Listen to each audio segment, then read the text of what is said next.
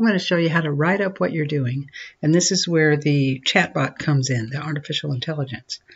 You want to describe your data and think of, you're writing this for yourself. Think of your audience, of course, but you want to document everything that you did so that you have it all in one place. We did an exploratory factor analysis. And how do you write that up? How do you describe what it is? Well, that's where the chatbot comes in. See, I typed in here, how would I explain what an exploratory factor analysis tells us with survey data about beliefs and behaviors? And then it tells me how to explain that. So over here in the paper, now in Jamovi, under the factor analyses, you have the choice. We could have done a principal component analysis, but instead we did an exploratory factor analysis. Now you might want to write why we chose to do the EFA instead of the PCA.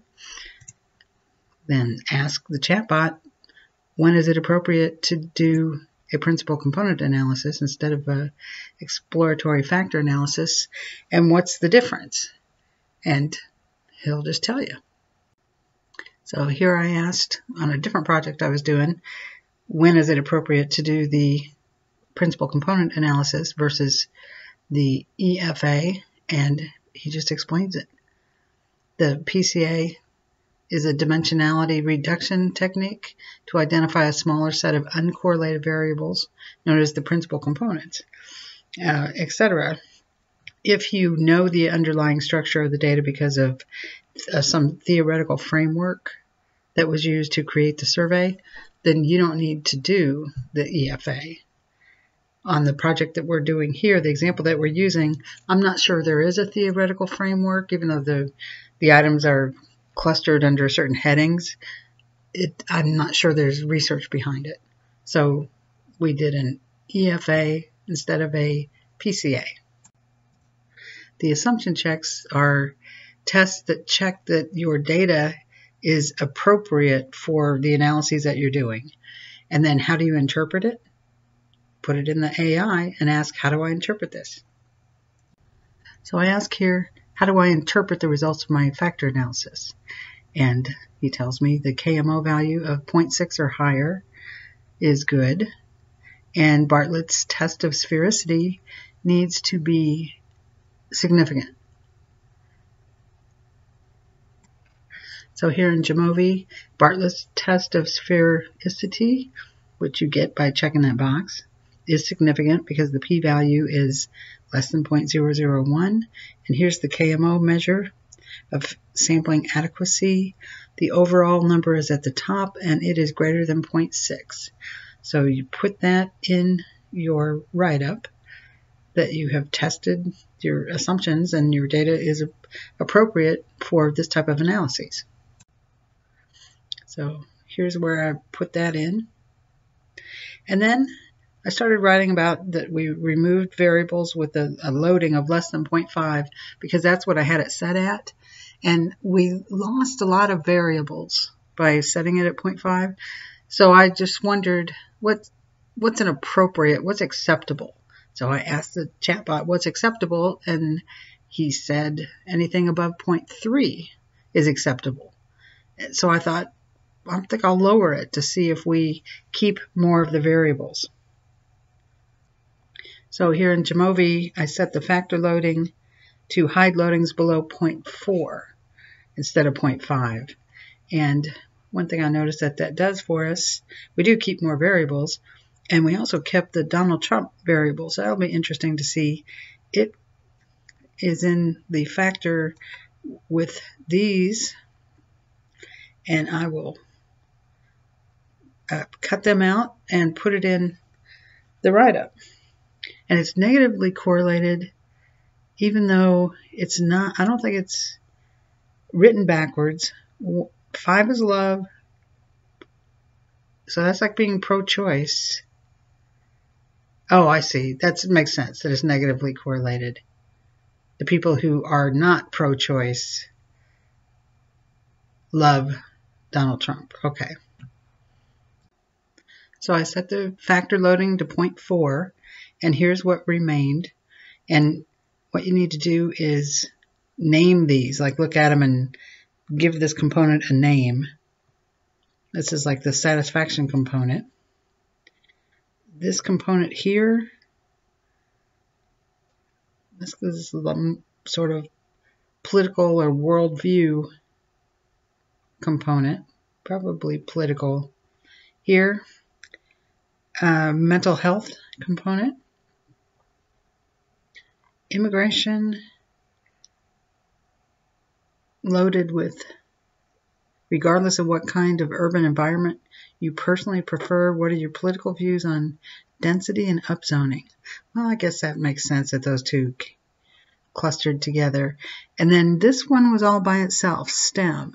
And I wondered, what's the difference between a factor with only one variable and the variables that did not end up in any factor? So I put that question to the ChatGPT. So see here I asked, what's the difference between a factor with only one variable in it and variables that did not load at all? And it gives you a very good, easy to understand answer that you might want to include in your write-up. But see the importance of using this artificial intelligence as you're doing the analyses so that you can stop and you can ask questions and you can get an easy to understand answer to everything that you're doing. Now, you may wonder, why are we doing this factor analysis?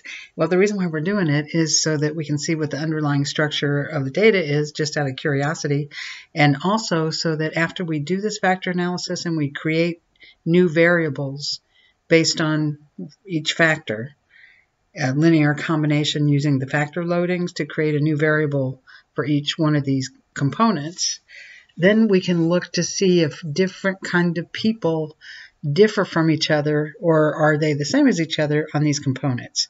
And we have a lot of variables in this data set of different kinds of people categories. There's a lot more men than women took this survey, but there's enough people took the survey. We can probably look at, do men differ from women on these components? Do people with certain kind of jobs differ? Like, who is the same as each other on these components? Which will be interesting. But until then, to finish this, you also want to check the reliability, do the reliability analysis. And if you wonder, well, what's that going to tell me? Put it in the chat bot and ask, what does the reliability analysis tell me? Which I already did that, so I've got the answer. But we need to just load in here. I started doing it already. We just need to put in our factors. I'm going to take these out, so I put them in the same order that we have them. So I need to get a look at. Let's see. Which treasurer's report for my HOA? No, here it is. Okay. So we want life satisfaction. Just put them in this order because that'll make it easier. And I will pause this and turn it back on when I have them loaded. Okay, so I loaded them all into here, but then I got a message when it computed the reliability statistic that the ones that were coded backwards, where 1 is good and 5 is bad, whereas the rest of them are the other way around, so they were negatively correlated. It told me that messes up the reliability statistic and I need to switch those. So we'll just assume that I did. I don't want to take the time to do it now, but you just reverse them so that 5 is 1, etc. So you just recode those variables and then put them in. But then when you run your reliability analysis, it will compute accurately on all of them. But the Cronbach's alpha at 0.981 that's good. And see, I checked the box to get the mean and the standard deviation, which just adds those to the table. And you want to report those in your write-up. Just make another table of all the factors and include the mean, standard deviation, and the Cronbach's alpha for each one of them. And you want to know how to interpret it and what it means, put it in the chatbot and ask them, how do I interpret this? What does it mean? And how should I explain that in my write-up?